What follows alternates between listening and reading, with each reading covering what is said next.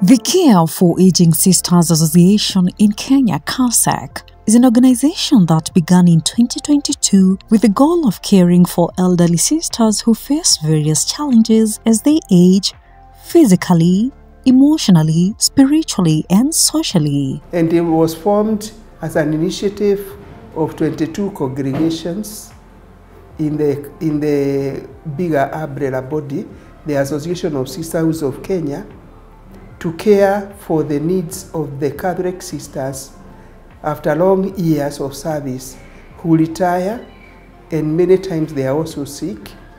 They have dedicated their whole life to the mission of the church. So the question that we were asking ourselves at the beginning was, where do sisters go after many years of service? Despite the organization's noble efforts, it continues to face significant challenges, particularly in providing age-friendly infrastructure that caters to the needs of these elderly sisters. So our campaign is on age-friendly convents or spaces where the elderly can rest and enjoy the last part of their years. Among us, there are also other young sisters who are sick below the age of 65 years, and also them they are counted as sisters who need care and attention.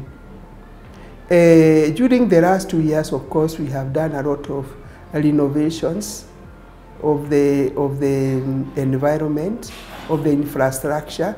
For example, we look at the entrance, we look at the modification of the walkways, of the stairs, we look where the sisters are staying. We look at the accommodation facilities, we look at the sanitation, and we look even at whether they have what they need, like warm water. So we try to provide some solar systems for them. And we thank God because the person who is behind us has given us these 2 years the support that we needed to do this.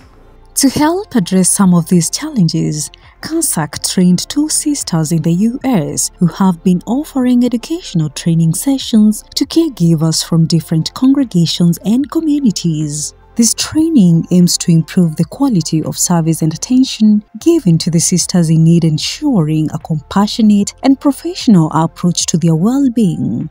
When one does not have the knowledge of how to care for the elderly, be her a sister, be her a lay person, we may end up in abuses in terms of we do not know the correct language, we don't know how to handle our own emotions, we don't know how to talk to them, especially when it is difficult moments to talk, in the cases of dementia, Alzheimer, and all the challenges that are following up with the aging processes. So what we are looking at is educating and creating awareness that aging is also graceful, that aging is also a blessing, and it should not be felt as a burden.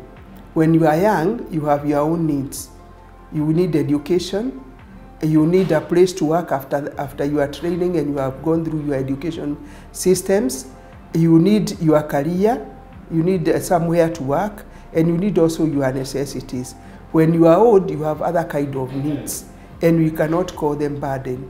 We have 22 congregations, and the 22 congregations have given us the caregivers from each of their congregation. So we have trained the sisters.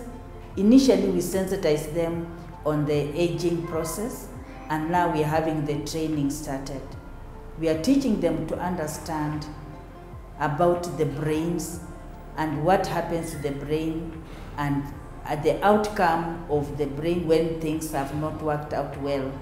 That is dementia. So they should know the difference or how dementia comes about. And they should make the difference between dementia and what is not dementia, because even when the sisters are having dementia, they can have another condition, so that they may not confuse the other condition with the dementia. Having educated the caregivers, we are able also to go around the communities, assessing the communities, to see if they are elderly-friendly communities, so that they may be able to accommodate the needs of the elderly. And we have been able also to support where they needed support, so that they may be able to continue taking care of the elderly and the elderly feeling comfortable in the same communities.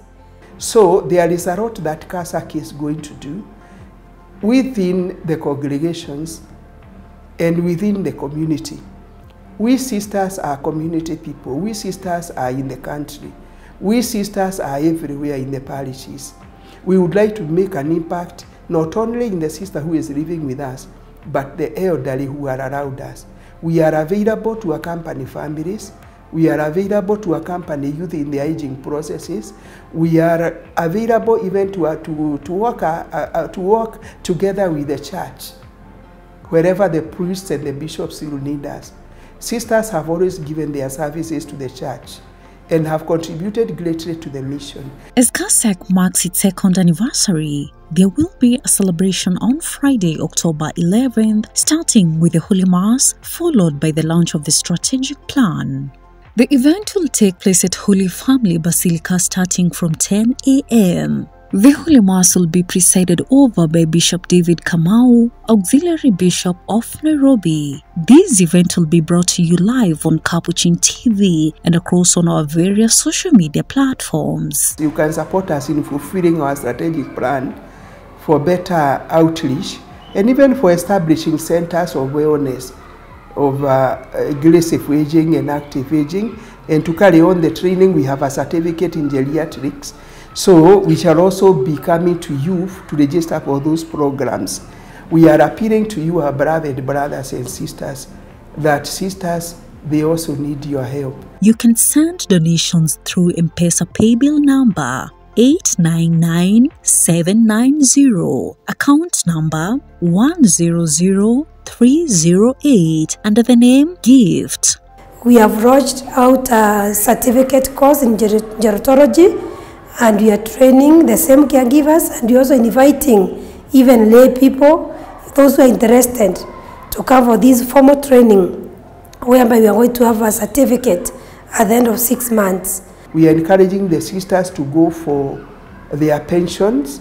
We are encouraging them to register them with the aging society, the senior citizens, so that they can get the little they can get for their medical supplies. And we are encouraging parents and relatives of the sisters to accompany them to the end and to know that the sisters also need their presence. They need social relations. Long live the Care for Aging Sisters Association in Kenya.